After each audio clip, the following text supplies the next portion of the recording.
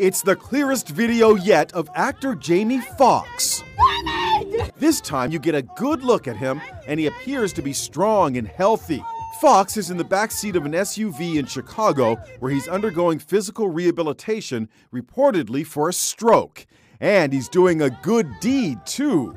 He came to the aid of this woman, Queenie Glenn, who dropped her purse as she was riding a pedicab. Foxx spotted it in the street, grabbed it, and pulled up beside her to return it.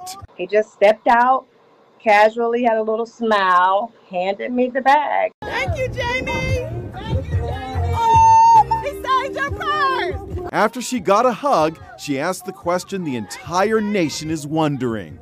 I said, can you just tell me one thing? Are you feeling good? Like, that's verbatim. I said, are you feeling good? And he repeated what I said. He said, I'm feeling good. The reports are that he may have had a stroke. Did he show any signs of that? He looks healthy. He looks well. He spoke well. Thank you, Jamie.